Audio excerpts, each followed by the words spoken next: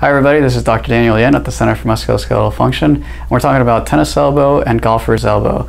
There's different phases of degeneration to the tendons of the tennis elbow and the golfer's elbow. And if you know the phases, it helps you identify where you are in the process, and it helps you get treatment early so that it doesn't become so chronic. So the first phase, you're going to feel mild stiffness and soreness after activity, which relieves in about 24 hours. And the second phase is the same sort of presentation, but it lasts greater than 48 hours, that mild stiffness and soreness. It feels better right after you do, say, like a warm-up before you exercise, and you don't really feel it during the activity. And if you just give it rest, it'll calm down in about 72 hours as far as you feeling the symptoms.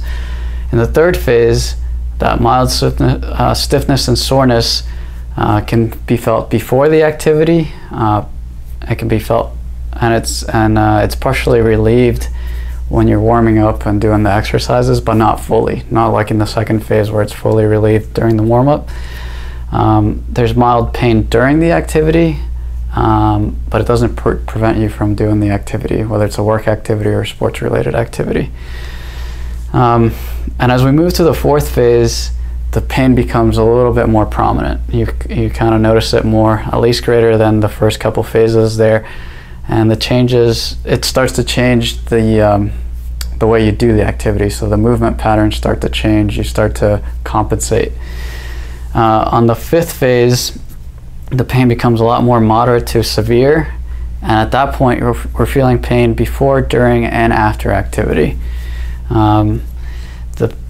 The pain is even felt with day-to-day activities. So daily activities are things like unloading the dishwasher or getting a milk jug out of the refrigerator.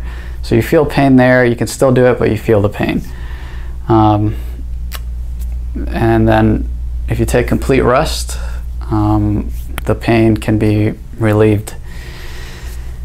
At least you don't feel the symptoms anymore. And then on phase 6, not even with full rest does the pain go away. So you rest fully, the pain is still there, it's moderate to severe, and you're still feeling it before, during, and after activity. And the final phase, the pain is constant. You're feeling it all the time, and it intensifies with activity, but it never really goes away. It gets to the point where it can interrupt your sleep because of the pain. So those are the 7 different phases. The earlier you catch it and the earlier you intervene, the easier it is to treat. So for that reason, I wanted to present these phases to you. Hope you found this helpful, and we'll see you on the next one. Thank you.